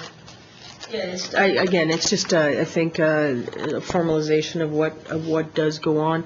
My act only speaks to me submitting 2 reports, and so the white paper actually is a bit of a different, unique, even precedent-setting kind of instant. There is no, we found out there is no formal way to submit additional materials to legislators, and I did this in December in the way that I thought was probably the best, but perhaps that should be formalized. I know that my office has talked to the legislative officer here to find out, as we educate ourselves on what the process should be, and we found out there actually is no formal process for statutory offices to bring stuff forward. So there's that. This just says that any reports required through to the Legislative Assembly through the Speaker, and I've done that twice in addition to the 2 that I'm legislatively bound to submit. Okay, thanks for that, Mr. Thompson. We're good with that?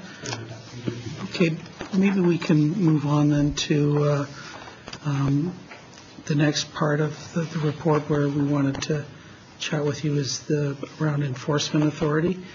And I'm going to turn to Ms. Green for this area. Thanks.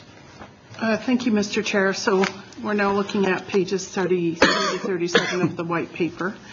And there's recommendations that are about your ability to investigate conduct that's brought to your attention. Why do you feel that you don't have enough authority in this area at this point? Thanks, Ms. Green. Ms. Latour? Thanks, Mr. Chair. I don't feel that. Again, this is a formalization of stuff that we do. It's just laying it out, I think, in a more specific manner, the language. Okay, thanks, Ms. Latour. Ms. Green? Is that true for all of these recommendations? That this doesn't represent anything new, it just represents formalization of current practice? Thanks, Ms. Green. Ms. Latour? I think the second one listed on 37 is a little bit more explicit and probably covers some new ground off the top of my head.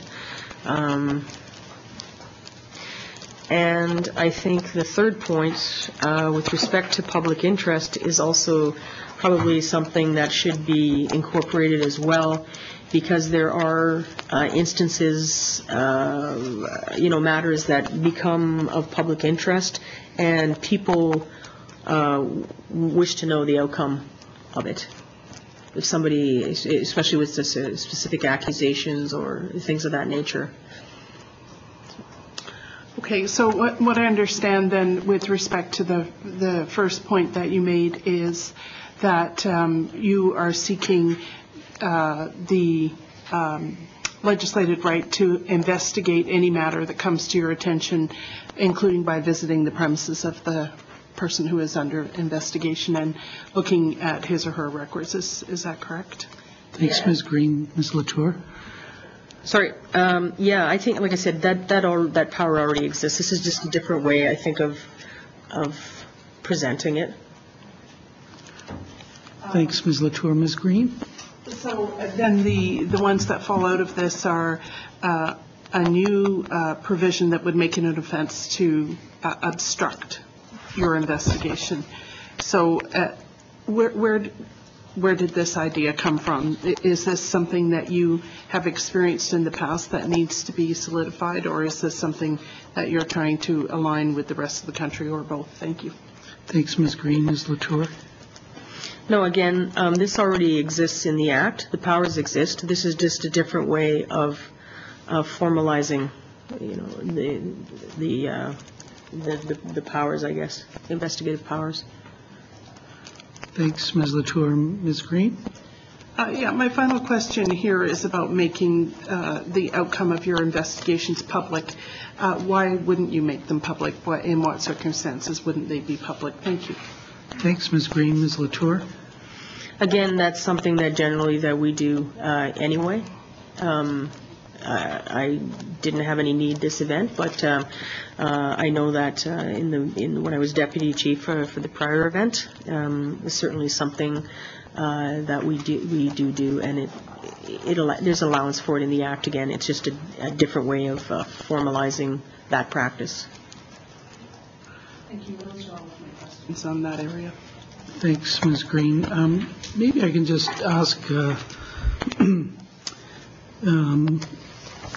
about this ability to make your investigations results public or not. There might be some allegations that might be raised during an election that, in your view, may be frivolous or vexatious or whatever, that they really don't warrant an investigation, or that you're able to investigate very quickly and reach a conclusion on.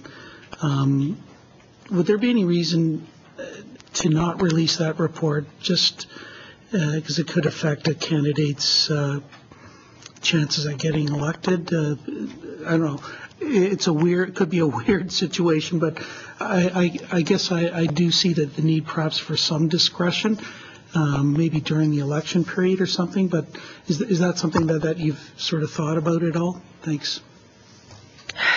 Yeah, absolutely. I mean, I think you always have to be cautious about those types of matters and the ramifications, but we're also bound to be truthful, and whatever the outcome may be is what the outcome may be, and the public has, deserves that, the truthfulness either way. I would suggest that not very many investigations occur during the writ period, during the campaign period. Most of them will come after, if at all. I mean, certainly there are a lot of complaints during the writ period, but it's the policy of the office in order to sort of initiate one, to have a more thorough investigation, that complaint needs to come in writing. It needs to come in with, information and which section of the Act is violated as well. So if we adopt a procedure like that, I think, we should be okay. It's really hard to predict any number of situations, but I would say the majority of concerns that are brought forward are done so verbally and are easily, there's maybe a misunderstanding, correction of information, educating either the public, maybe a candidate, official agent, whoever's involved in it, and generally that's enough. Thanks. Appreciate that very much. Just anything further on this section from my colleagues here? I don't see any. Any other questions for Ms. Latour while we've got her here? Maybe a couple of points, if I could.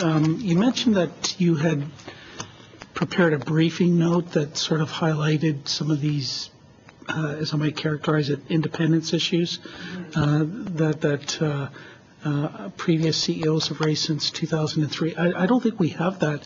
If you could provide that to us, that'd be much appreciated. Yeah, we'll get you that this afternoon. I did provide it to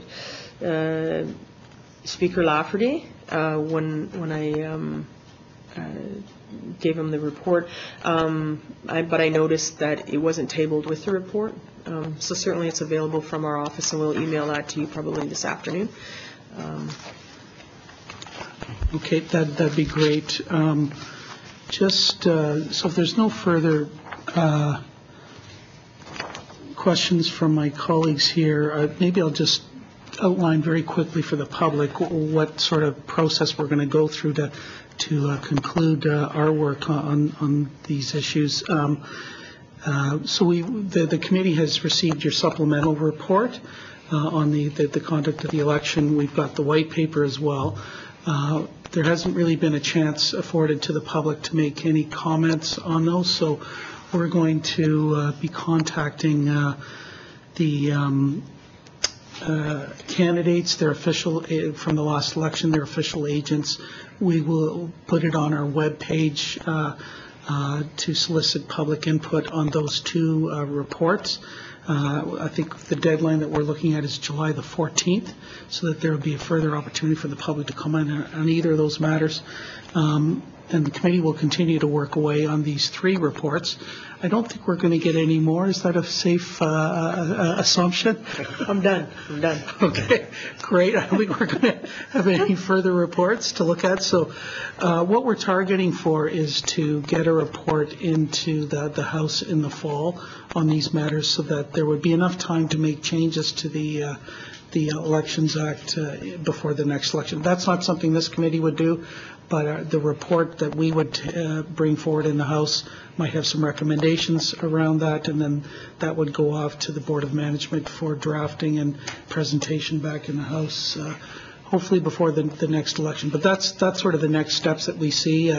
We recognize that you've done a lot of work and a lot of thinking about these issues. You've highlighted a number of issues. You've made some ideas around some solutions and specific changes, and we certainly want to thank you for that. There's a lot of work that you and your office have done on this, and we certainly recognize that. There's a lot of work for us to wade through here as well. So any concluding comments from my colleagues? If not, I'll turn to you, Ms. Latour, if you have any comments to close out. Thanks. Okay, thank you. Yeah, as I said when we began today, I know that I've given you a lot, and I think, it's probably indicative of maybe, progression. The elections management is moving very quickly, but also with the white paper, just to ensure that the office continues to evolve in a way. And I thank you for your time and the opportunity to come and discuss some of these things. I'm available at any time through email or telephone to take up any even side questions or further clarify any matters that may stem from this. I'm looking forward to receiving the feedback on it. Like I know a lot of it is fairly progressive, and to understand what direction my office will move in, what our work plans will look like, and ultimately what the next election will look like for electors.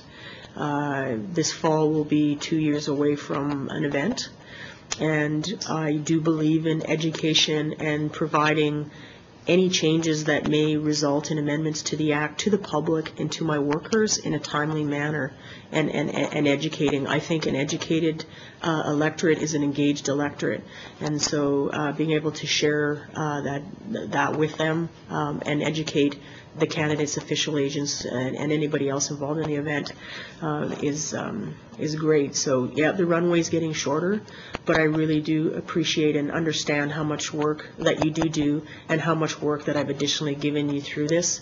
And I think regardless of what the outcomes may be, that we're going to see some really positive movement, and I'm thankful for that, and I'm thankful for your involvement in it. I hope that we can address the issue that's, as I say, been ongoing with this assembly and have greater clarification for myself and the work that we do. Great. Thanks very much for that. So once again, we do appreciate you coming and chatting with us today about these matters. There's a couple of items you're going to follow up on. You're going to get us the briefing note, and I believe Ms. Green had asked a question about the number of candidates that ran that did not have access to financial institutions according to your table in your supplemental report. So we'll look forward to that information. Okay. But thanks again, and big job ahead of us all, and I think we share some of the same goals about trying to make for better elections in the future. So thanks again. Great. And I'll just ask my colleagues to stay behind so we can chat a little bit more, but thanks again for your presentation and coming for us today.